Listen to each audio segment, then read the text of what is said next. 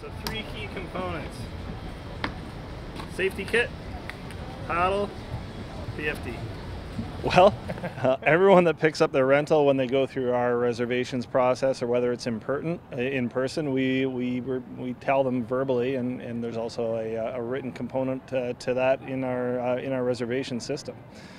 So we really do our best to get everyone that message that's coming to visit us, whether they're heading off the dock right here in town or they're heading up to Rain Lake Road in Algonquin Park. Yeah, so we would really like everyone that rents a vessel from us to wear a properly fitted PFD. It's not going to help you laying on your dock, and it's not going to help you if it's sitting at your campsite, and it's not going to help you if you're kneeling on it in your boat.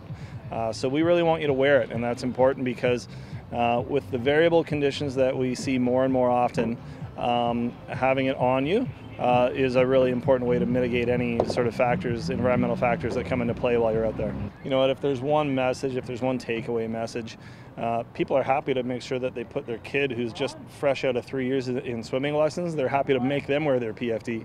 But that adult sometimes that may have not had a swim in a couple of years, when they're hesitant to wear their PFD, that's just the wrong approach.